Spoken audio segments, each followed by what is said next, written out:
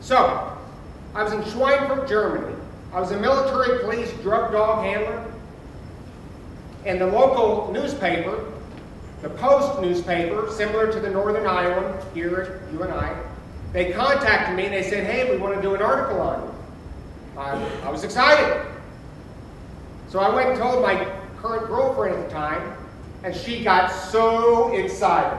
She just jumped up and, it's amazing! You're going to be in Stars and Stripes! Wow! She gave me a hug and a kiss, and I felt like a big shot.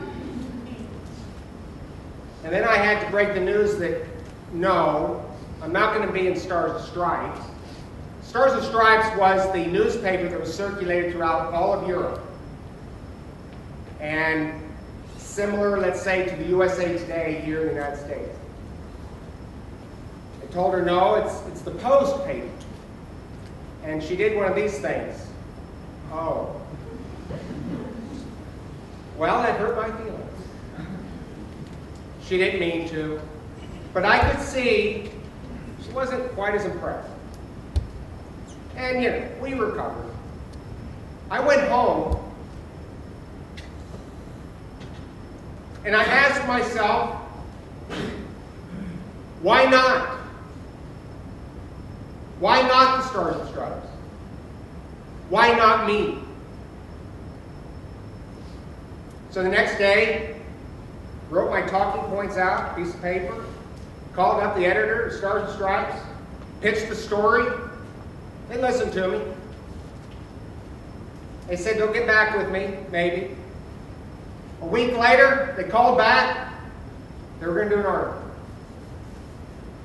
A week later, came and did the interview. 2 weeks later, myself and my dog were on the front page of Stars and Stripes. Then, a German newspaper did an article on us. Then they did a commercial on us with Armed Forces Network throughout all of Europe.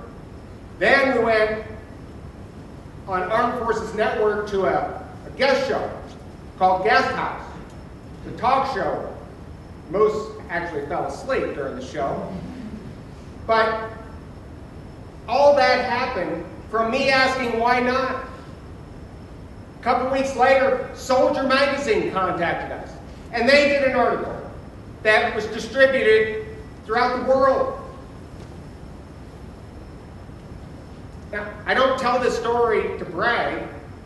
What I'm telling you is, all of that occurred because I asked myself, why not me? Why not you? Ask yourself that. Don't sell yourself short. That moment in time, I stopped selling myself short. I started thinking big. I started thinking bold. You can do that. That can be you.